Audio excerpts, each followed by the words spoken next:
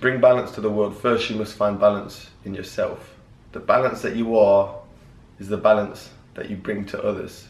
I see a lot of people in positions of power looked up to, celebrities, people in government, police, vegans on YouTube, positions where they can affect people around them, bringing their own imbalances and affecting others and swinging the same way.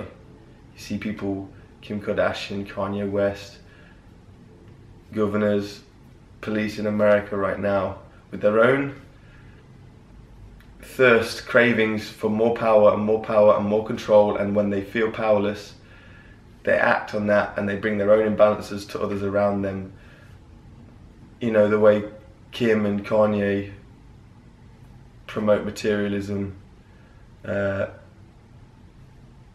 fear of death, the constant transformations to try and remain forever young is the denial of death, and that is one of the worst things we can do. We have to prepare ourselves and each other around us that we're all going to die one day, and if you're perpetuating this need to always look perfect and remain at a certain age of life and not respect the beauty of every age beyond that, you're bringing imbalance to others, you're bringing your own insecurities and telling others it's okay to live that way, and you're perpetuating that imbalance.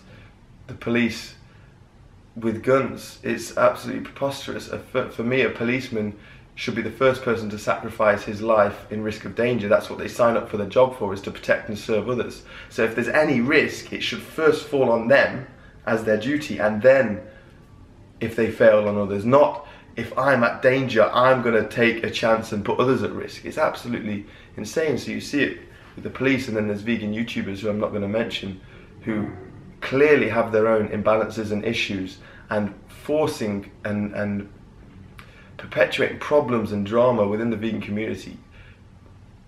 You know, bringing veganism, perpetuating the vegan name of crazy, forceful people. There's more balanced ways to bring veganism. One of the biggest issues I see is people acting on agitation.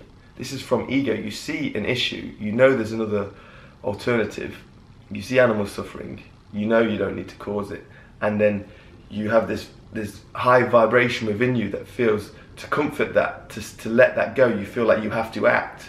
It's out of anger, it's reaction, it's not a response, it's not calm, it's not smart. And that's what I see with a lot of vegans, especially new. I've been there myself, the self-righteous vegans. It satisfies that itch, that anger, that if you shout at others you will feel better, but it's not how you bring about peace in the long run. It's acting from an imbalance, and you have to find that balance. Search, I don't know, whatever it works for you. I'm not going to tell you how to do it, find your own ways. You can do it through yoga, but again, when you hear do it through yoga, it just sounds like some spiritual hippie. You don't understand the process of how it goes through. So I won't go into that in this video, but think about, am I coming from a balanced, level-headed position when I'm promoting whatever it is you're promoting, not necessarily veganism, it can be